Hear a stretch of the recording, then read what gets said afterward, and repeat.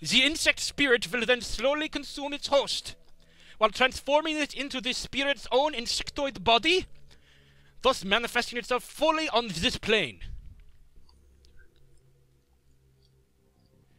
What's this have to do with a great dragon and an elf who likes cosmetics? Funny kid, but it's no laughing matter. This is bigger than hunting down an insect shaman or putting a few 9mm rounds into a bug. The initial bugs prepare a nest for the summoning of a queen. Once a nest has its queen, she literally explodes with newly manifested insect spirits. They swarm out of the nest, feasting on all the flesh they can find, and implanting more insect spirits into the fresh corpses. Again, and again, and again. The room falls silent as they all consider the scenario, faces grim. Telestrian breaks the silence. This is not an infestation, Flandry. It is an invasion. Mein Lord Laufrier knew this day would come? Oh, God. I am so sorry to any German person watching this, but... he did not know precisely when nor where. Your rescue of Mr. Telestrian's daughter has exposed the existence of an insect spirit for the first time in this cycle of the world. The insect spirit's like a harbinger of the rising mana levels. As the mana levels get even higher, bigger stuff will eventually start to come through. Even nastier stuff. Then why don't you just fire a cruise missile at the Brotherhood and call it a day? You have engaged the enemy. You know why. The insect spirit is only a resident in the transformed host's body. Conventional weapons can hurt the body and expose the spirit, but the spirit itself exists on two planes. It cannot be destroyed by mundane means. Hence, Project Aegis. Herr Telestrian's biotechnology and agricultural divisions worked with my Lord Laufrier's thaumaturgical engineers and designed Project Aegis to destroy an insect spirit once it is released from its host. The formula, a fluorescing astral bacteria strain, exists in the physical and astral plane at once and can thus affect the insect spirit. Now that was a mouthful, especially in that ridiculous accent the Let's Player was doing. Did you memorize it, or are you reading it off index cards? My director of R&D, Diane Ravenwood, will explain how Project Aegis will be used in the field. Dr. Ravenwood. Our weapons specialists have rapidly prototyped a delivery device for the fluorescing astral bacteria strain. They've created some prototype launchers which fire Aegis-filled shells. When fired, the shells will discharge a high-velocity stream of the bacteria. In order to destroy one of the bugs, it must first be damaged using conventional weapons or magic until the spirit is released from the host body. Then the insect spirit must be shot with the Project Aegis prototype launcher to destroy it. One of our dialogue options is, so in order to stop an invasion of insects from another dimension, a dragon and an elf co-created a magical insecticide. I'm going to go with that. Crudely put, but accurate. We must stop the Universal Brotherhood from summoning a queen, and we must stop them immediately. You are the only one who has been inside their facility, and the only one who has personally fought these creatures before. That, along with your highly effective assault upon my property, indicates that you are the ideal person to lead the attack. What makes you think this Project Aegis will actually work? Harlequin. He grins and his red lipstick catches the light. Because it has to. Come on, kid. When fate taps you on the shoulder, you've got to pay attention. Unfortunately, she has the nasty habit of tapping you on the opposite shoulder, so that when you turn around, she's on your other side, giggling like a deranged schoolgirl. I hate that. Enough. Are you willing to undergo this mission, Flandry? You had me at killing bugs. Show me how to use Aegis and I'll get it done. Excellent. Harlequin claps his hands as if seeing the circus for the first time. I love the way that the short-lived are willing to die even faster. It's very inspirational. Oh, God. Well, like I said, he's an elf.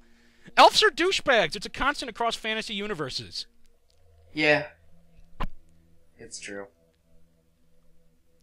Herr Hans Brackhaus. Brackhaus raises his hand and Harlequin's clapping instantly stops. There is one final note.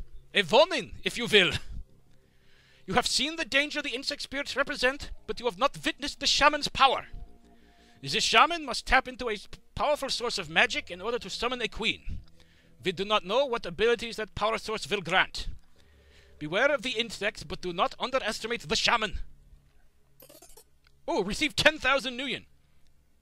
Harlequin. Nice. Hey, don't scare the kid, Hansel. we still need him to go on the mission. By the by, I'm coming with you, Flandry. I wouldn't mind seeing these creatures for myself. I missed them last time. Okay, yeah, I think that might be the only in-game hint at how old he actually is. So, Telestrian will bankroll you so you can hire the rest of the team. Find me when you're ready to go, and we'll bug right out of here. James the Telestrian III. He sighs. Yes, speak with Harlequin when you are ready to depart. If you wish to acquire additional supplies for your mission, find my assistant, Quoth. He is highly resourceful. Alright, Karma gained 8. Just from talking? It was a very good conversation. It was a good conversation. Let's talk to Herr Brackhaus. I wonder if you can get different levels of karma based on the conversation. Sure. Hans Brackhaus. We did not allow many opportunities during our briefing for you to ask questions, Shadowrunner. You may ask them now. I am so sorry once again. How did the insect spirits get here? When the membrane between planes thins, the insect spirits reach into the mind of a shaman and begin their manipulation. Playing on weaknesses and offering unlimited power if the rituals to bring the spirit here are performed. But once the shaman takes on an insect spirit as a totem, they begin an inevitable decline into insanity, slowly losing their humanity. Eventually, the shaman completely succumbs, choosing the contentment and clear purpose that being part of a hive provides. Perform your role. Serve your queen. That is all. Know your role and shut your mouth. Okay, I want that now. German the Rock. If Laufwehr had seen this before and knew another was coming, why didn't he move faster? Based upon the previous cycles of magic, the first insect spirits are not due to appear for another 700 years. My Lord Laufwehr believed he was well ahead of schedule. Something is different this time. It is concerning. Why do you think it's different this time? Perhaps it is due to the population of humans and metahumans on Earth being so much higher than in previous ages. As a result, the volume of magic created by sentient beings is correspondingly higher. Or perhaps it is the density of the population coupled with the advances in society that has altered things. Magic has never returned to a world like this one before. The density of sentient creatures, coupled with the density of information, coupled with a new concept, the technological persistence of memory, heightens a society's existential angst. Thus, more people realize how truly horrible existence is, simultaneously. That in itself may be a form of magic. Laufwehr is studying the question now. I'd forgotten that line. Thus, more people realize how truly horrible existence is, simultaneously. A cheerful guy, this Brackhaus. What's it like to serve a great dragon? The German man's eyes narrows. Do not misconstrue my relationship with Lord Laufwehr. I do not serve. Okay, I think that's the only hint that he actually is him. Where do the insect spirits come from? As the level of magic in the sixth world grows, for lack of a better word, the distance between the various planes of reality decreases. When the membrane between the planes is thin enough, ritual magic may be used to draw beings from one to another. I should go. Yes, good luck. Well, that's a fun guy.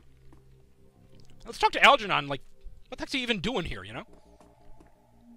I guess he's... They provide spells, spirit foci, or fetishes to help you on this critical quest. I have a question first. Speak it. Were you spying on me at the Seamstresses' Union? His eyes widen at the question. You mistake your importance, Flandry. No, I was not spying on you. Until Mr. Telestrian's summons, you were beneath my notice. I saw only a customer. Ouch! Now, do you require my magic? Are you really here? I think he's asking like if he's like an astral projection or something. Are any of us? Oh, Algernon's face takes on a dreamy expression. Are any of us? Yes, Flandry, I am here. And at the Seamstresses' Union. And a myriad of other places. Including Shadowrun Dragonfall, coming soon for... Oh, no, I'm not... No, he is in Dragonfall. Oh my god. It's hilarious. And they give no explanation as to why he's in Berlin. He just is. And he's still awesome. On to the work at hand. Do you require my magic? Who are you? I am a peddler of magical spells, spirits, and foci. Nothing more. Truly? No. Do you require my magic? Can I see what you're selling? Well, I have really nothing I can buy, but let's take a look at some of the high-level spells just so you can see what they are. Powerball 3, Monoball 3. Requires spellcasting 6, armor 3. Target gains +3 armor, lasts 4 rounds. Fireball 2. Aim 3. Increases to hit chance 18%, lasts... Oh wow, lasts 6 rounds. Blindness. Target is blinded for 2 rounds, cannot do anything. Flamethrower 3, does 25 damage. Monobolt 3, area of effect does 16 damage. Yeah, you can get some pretty powerful stuff by the end of this game.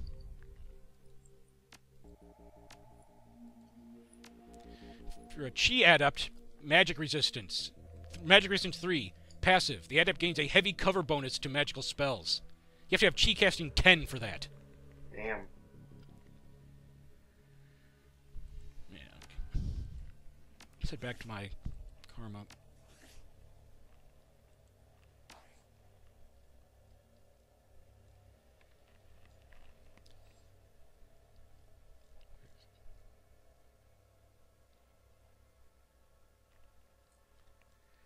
Drone combat 8. Alright. Got 7 more karma to spend. Let's hold off on that just for a moment. Okay. There's, yeah, we can talk to his daughter. Marie-Louise Telestrian. I was listening. It sounds bad. Yep. Thank you for everything. Could be worse. Could be raining. She smiles. It's Seattle. You look like you have a question. Why were you locked up at the Universal Brotherhood? Father didn't approve of my boyfriend and tried to scare him off. Something went wrong and Hakeem ended up in a wheelchair. Father covered the whole thing up and lied to me about Hakeem. He told me horrible things. Her jaw clenches. And I believed him. Remember what he said? Remember he said that little cripple? Yeah. And remember what I said about Telestrian being really, really not being a nice guy? Yeah, yeah. He disapproved of his daughter's boyfriend so much he had him paralyzed. That's extreme. Well, it sounds like something like maybe like they weren't actually trying to hurt him that badly, but you know they were trying to hurt him and they did. And I thought you were gonna say that sounds like a wrestling storyline. that would be, it does kind of actually, but my Aunt Lynn, now I want like Vince McMahon in the Shadowrun universe. That needs to be like a.